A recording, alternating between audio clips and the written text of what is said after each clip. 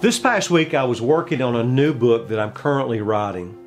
I was focusing on a chapter that I'd entitled Lessons About People. Now you know and I know it's a common fact that there are people that bruise your life and there are people that bless your life. Isn't that true? I know you can think about people right now. So here's a question for us in our time in the Word broadcast. Which type of person are you? Now on today's broadcast, I want to focus on the subject. Now watch this. Friends that refresh our lives. Now I use the word refresh because it's a biblical word.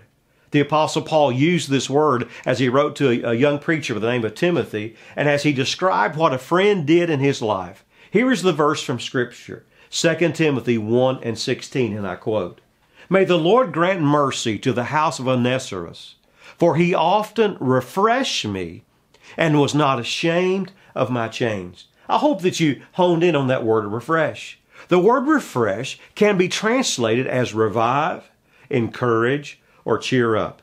Now, in those days, there was a friend to Paul who was simply, listen to this, oh, this is wonderful, a breath of fresh air in his life.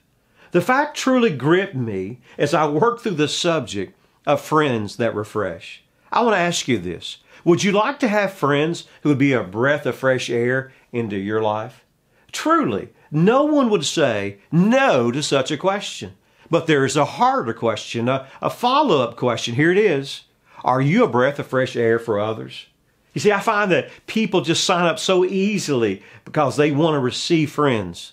But not so many sign up on the other side to be such a friend. But here's the hidden blessing. I believe it with all my heart.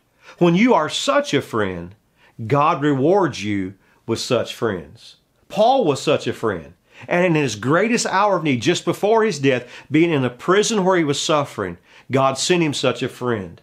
Now, Jesus said, even more so, he who extends mercy will receive mercy. I want you to know that our, watch this, divided and dark world would be much better a place if each of us became people who were a breath of fresh air to each other. Now, maybe you ask, and it's an honest question, Keith, how can I do this? I'm so glad you asked today. You see, Jesus is the key. If you will adjust your life to spending time with Him every day, and if you will surrender your life to live the Jesus way that you are learning, you will find that your mind and your heart are different.